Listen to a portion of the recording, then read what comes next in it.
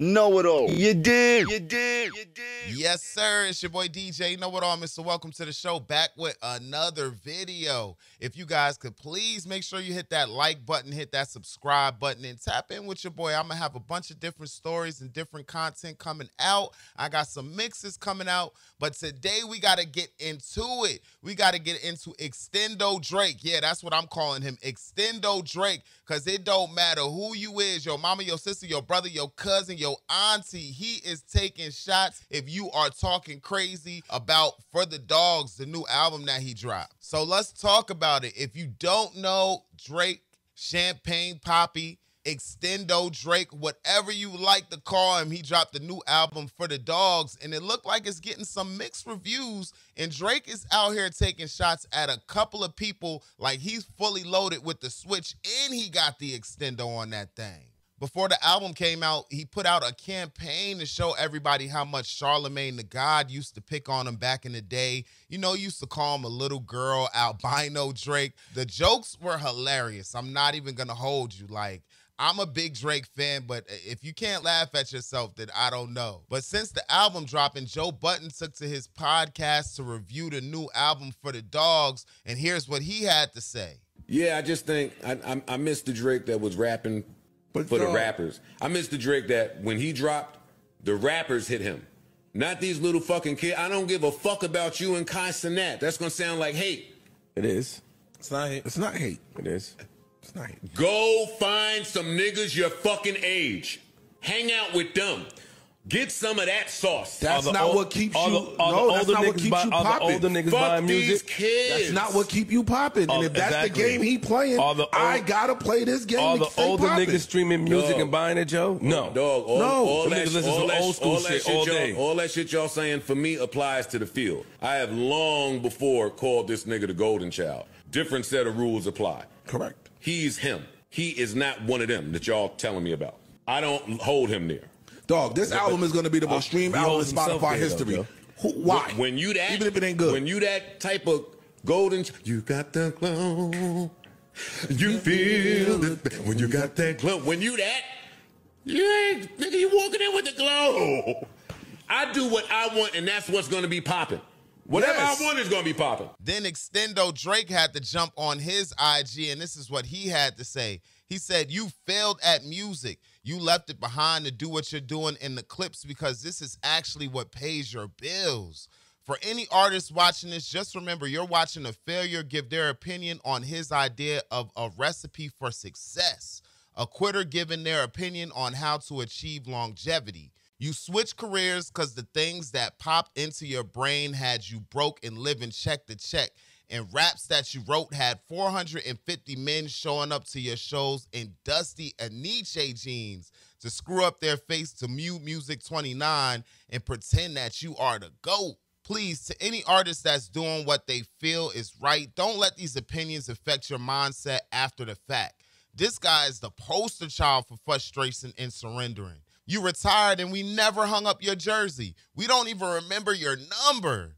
We know you for doing this. You withdrew from the rap game not because you accomplished all you needed to, it's because it wasn't working for you. I never want anybody in this generation to think that this whole everybody's entitled to their own opinion is a real thing. This is a man projecting his own self-hate and the fact that I did and continue to do everything he wanted to do for himself. If you need it put in simpler terms, I own a 766. He owns a modest house in 973 and flies first class on special occasions.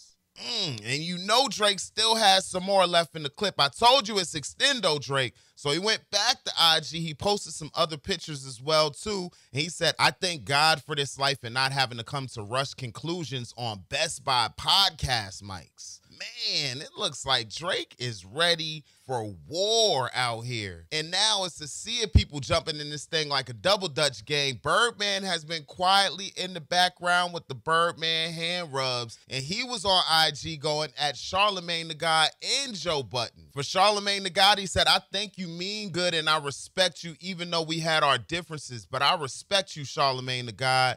But respect Champagne Papi at Cash Money Official." He even went in on Joe Budden saying, at Joe Budden's, calm down, brother. You not built for this real gangsta-ish. Champagne Poppy the GOAT, Cash Money official. So Birdman is in here with the hand rub, and Extendo Drake is outside with it. And since all this has been going down, Joe has actually responded, and this is what he had to say. I hate that mine and his interaction has to come this way. I do. But that's kind of where he is with hip-hop media. Like, I didn't need any of this to know how he felt about hip-hop media. So to see it play out this way, it's just, who knows?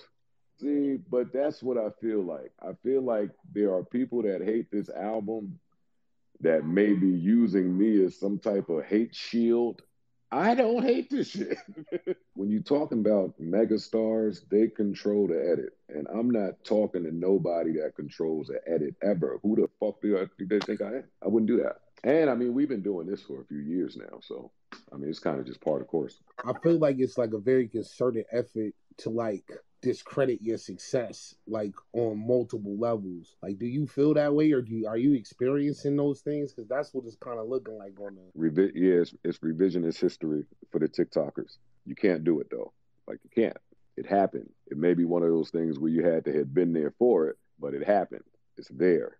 I was who I was before I got here. We're not even in this space having this conversation about this shit if I wasn't who I was before I got here. If there was validity to it, the moment wouldn't happen. I don't even know that we get an episode on Tuesday.